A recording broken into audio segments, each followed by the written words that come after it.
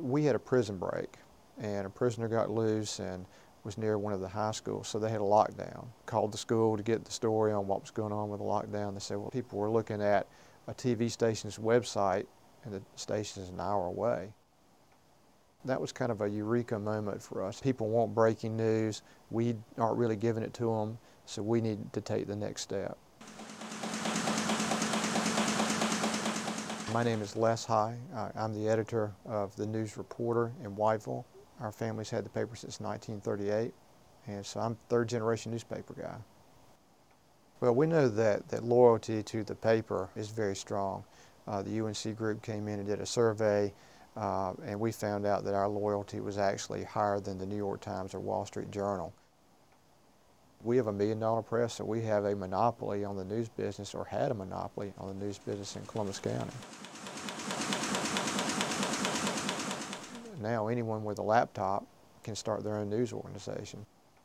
Retraining the news folks hasn't been that hard. That's what they do. They go out and get news. With advertising it has been different. And of course, that's going to be sold differently.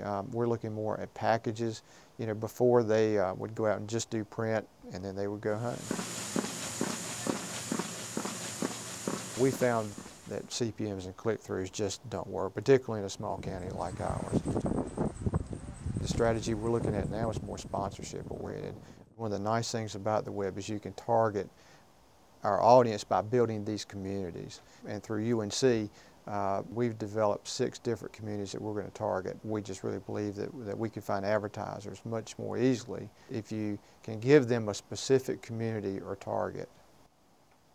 I think our biggest challenge, there was a day when we sat around and we talked about what our news stories were going to be and how we were going to get all those stories in and get them around all the ads that were in the paper. Now, it seems like we're having to make monumental decisions every 2 months, whereas in the old days, we just sat around and talked about how the money rolled in.